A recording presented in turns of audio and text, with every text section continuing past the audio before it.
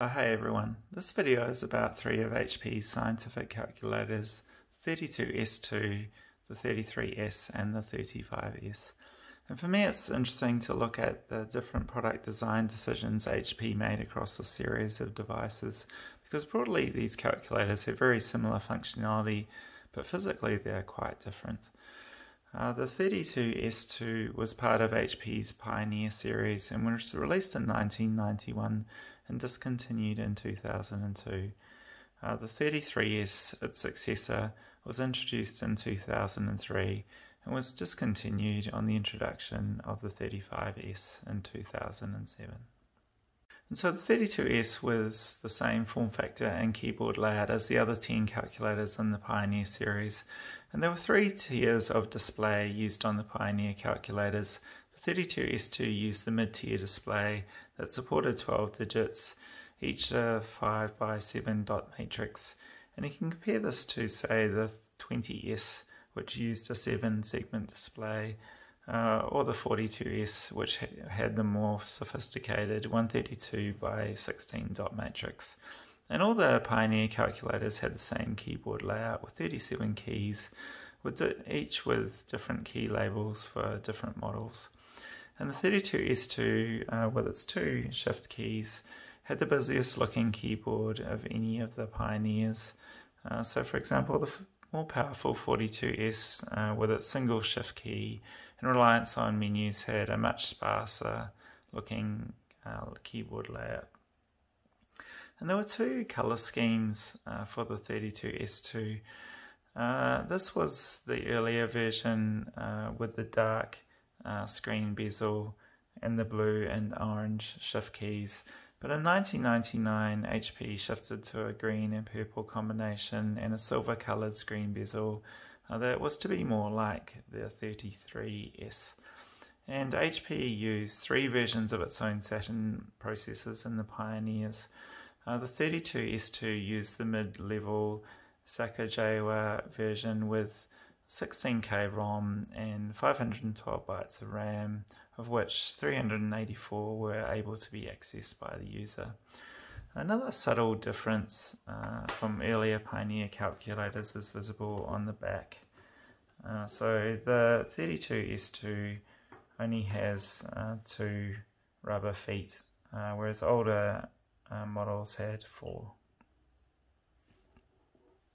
And for the 33S, HP outsourced the design to a Chinese company, Kinpo Electronics, and the results were quite polarizing because it certainly looked very different from any other HP calculator released before, or even since for that matter.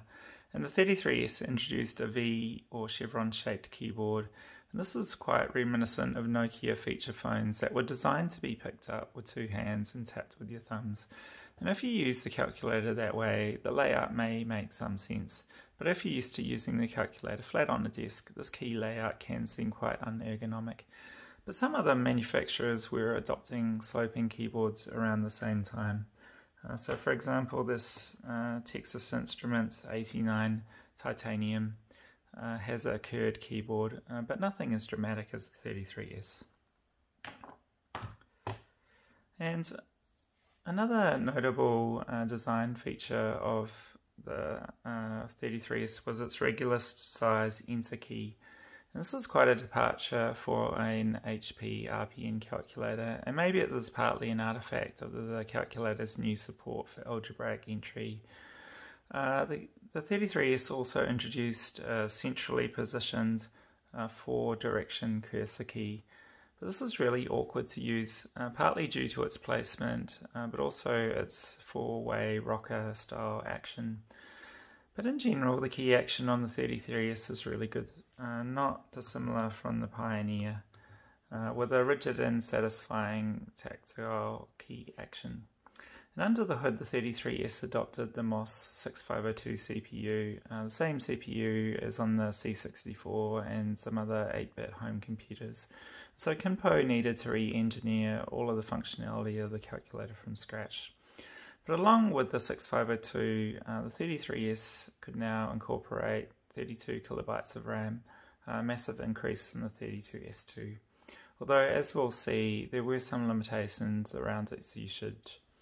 And on the back we can see that the 33S had 4 small rubber feet, and the calculator tended to be prone to slipping on a desk.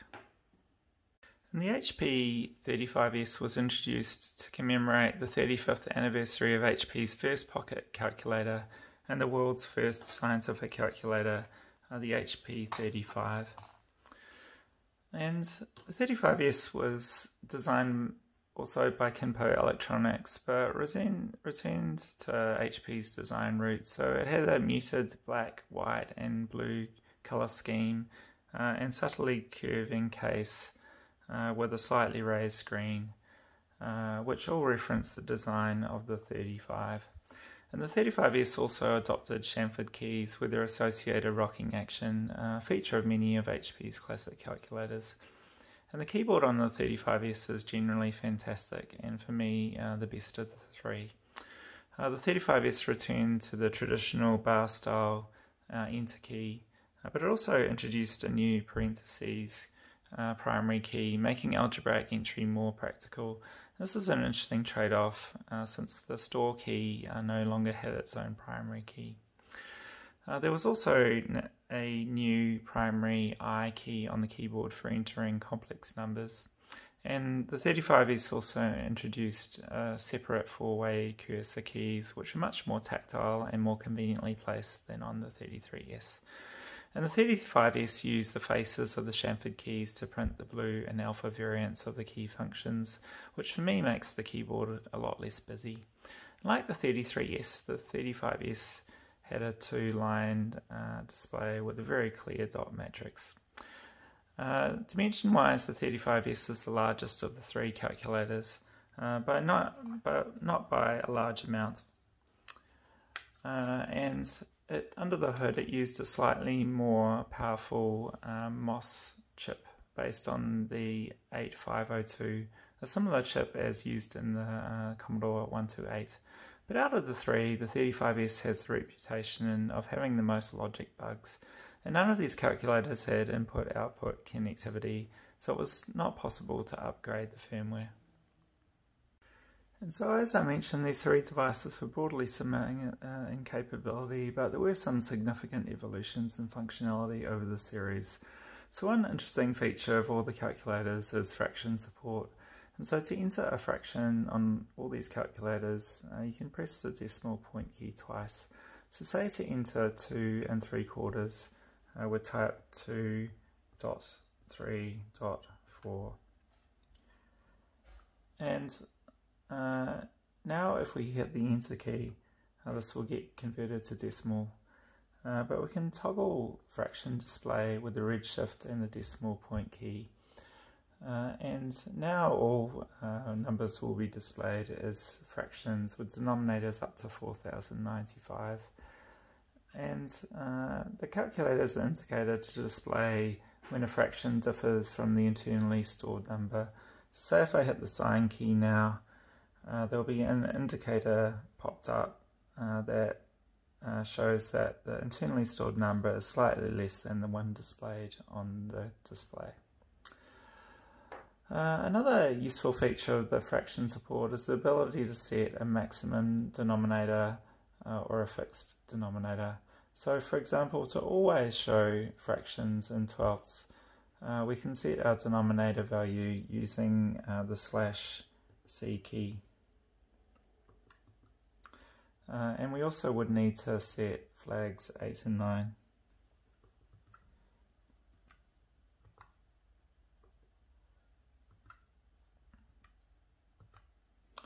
And so for example now if I type say 0.5 and hit enter, that will get displayed as a fraction in twelfths.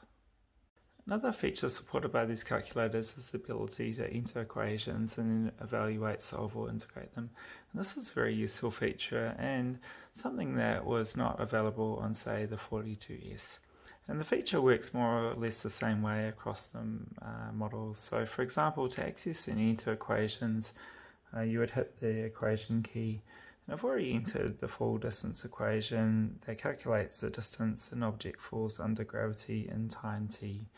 And so now to evaluate the equation, I can just hit enter, and the calculator prompts for the time t. So say I can enter 5 seconds, and the distance fallen is 122.5 meters. And we can also solve for any variable using the solve key. So let's solve for t. And now the calculator prompts a value for distance, so let's enter a kilometre. And then the time is 14.28 seconds. And you can also do a numeric integration of an equation over a range of values. But you'll notice that on the 33s, the decimal point is quite small and can be hard to see. And the 33s also did limit the length of equations to 255 characters, but there's no arbitrary limit on the 32S2 or 35S. One area where these calculators differ is around their support for algebraic mode, and the 32S2 only supported RPN, and in the Pioneer series there was a whole separate set of algebraic scientific calculators such as the 20S. And so it was a new approach for the 33S to support both RPN and algebraic entry. And developing a dual mode calculator is inherently tricky because one area this plays itself out is on the keyboard design.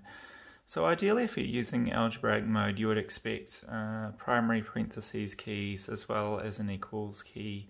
But you'll notice that the 33S has neither of these. So to perform an equals operation, the user needs to press the enter key, and I'll switch to algebraic mode using the algebraic button. And now say if I enter 2 plus 3 times 4 and then enter, you can see the equation displayed on the top line with the result below it. And one-number functions are entered using postfix notation. So say to enter 2 times cos 45, you type 2 times 45 cos. But with the 35S, HP made algebraic mode more accessible. So as well as having primary smart parentheses keys that put an open and close parentheses into an expression, the 35S supports a more natural prefix entry for functions. So on the 35S we can switch to algebraic mode via the mode menu. And then to enter 2 times cos 45, you can just type that directly.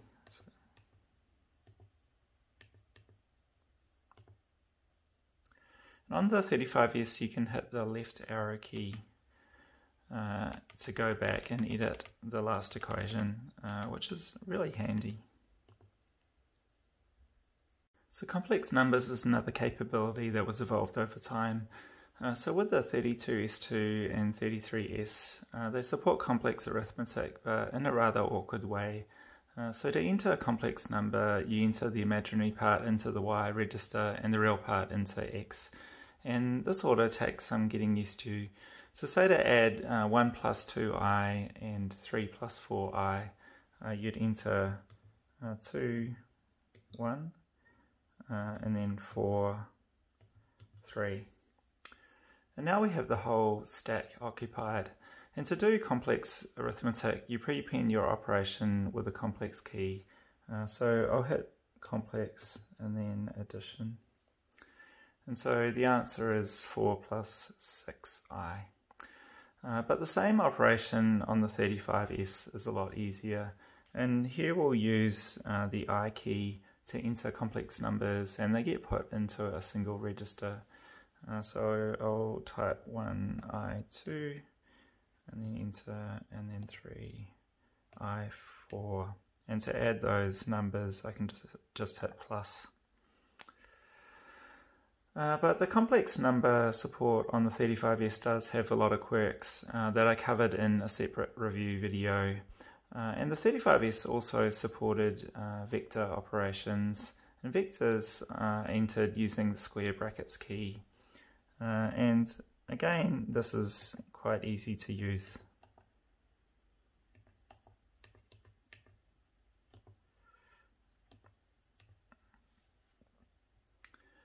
But none of these calculators support general matrix operations. So another area that evolved over time was with keystroke programming. So the 32S2 only supported programs within its 384 bytes of RAM, which is obviously quite small. The 33S added a lot more RAM, but only supported label addressing. So with only 26 labels, it was difficult to write a program making use of the entire 30 kilobytes of memory. The 35S also allows both label and line number addressing in programs, but indirect branching, which allows the contents of memory register to be used as the target of a branching instruction, was oddly omitted from the 35S. So in summary, it's interesting to see how these devices evolved over time. The 32S2 was a basic RPN scientific calculator that was constrained by its single line screen and small amount of RAM. The 33S was really a re-implementation of the 32S2 with a radically different product design that alienated a lot of HP users. Though personally I don't mind the look of the calculator so much as the sloping keyboard. And the 33S added Algebraic Mode, which was an effort to make the calculator appeal to a wider audience. The 35S returned to more of a traditional look and added some nice functionality such as proper complex number and vector support, and is somewhat hampered though by its reputation for bugs. But overall, all of these calculators are quite usable and have some unique features in their fraction support, their equation functionality, and their straightforward interaction patterns. And it'll be interesting to see if HP ever releases a successor to the 35S. Seems to be no longer available for sale in many countries, and there is speculation about it being discontinued. So I hope you've enjoyed this video and found it useful. If you did, please subscribe to the channel and hit the notification bell to be alerted of new videos.